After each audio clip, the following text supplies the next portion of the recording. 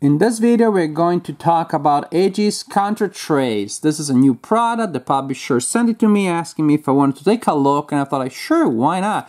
I love counter trays to use for my boxed war games, and in particular for my folio war games, magazine war games, so that, you know, once you have the game in a Ziploc envelope, in a Ziploc bag, and then you punch it, then you're gonna have the bulk that is all the counters, and so it's hard to stack them one next to each other. But with the counter tray, then they lay flat in there. I put the magazine on top, the whole thing goes in the Ziploc bag, and it's just, and I can stack them vertically or horizontally. So I definitely like counter trays in general, and really they are mainly for war gamers because the games, they have inserts, and so the style, the size of tray may not fit. They also may not have like a lot of small components looking almost the same but not quite.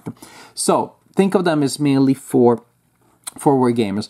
Oh, and look at that. I think you can see me in the reflection. Hey, hello, I'm here, the one behind the camera. So these counter trays, they have 20 different sections, so a lot of room there to sort your counters.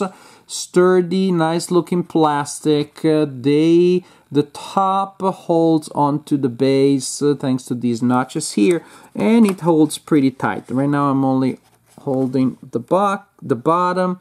And even if I do this, which I would not do with a counter tray for real, like when I'm using it, why the heck would I do it? It still holds well. And so I don't think there are many chances they will come open once you put it in a box or in a Ziploc bag with your war game magazine. And as for size, even if you look at a thin war game box like Salerno 43, a thin GMT box, then it fits perfectly. Then you add the lid and you're good to go. The pieces are gonna be sorted out already the next time that you play. I'm probably gonna sort it. The way I like to sort them usually is based on setup, with up here the pieces that go on the board at the beginning, then reinforcements based on the turns, and then toward the bottom I have status markers and things like that.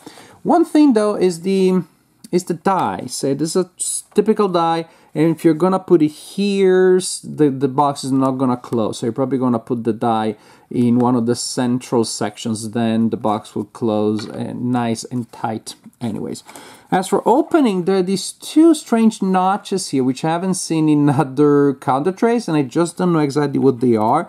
I assume they are somehow to facilitate opening, but I'm so clumsy that maybe that's how it is.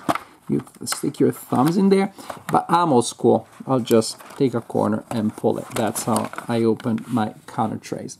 And so if you're gonna dump some counters in there, of course, again, later I'll do it more systematically, but for the purpose of this review, this is good enough.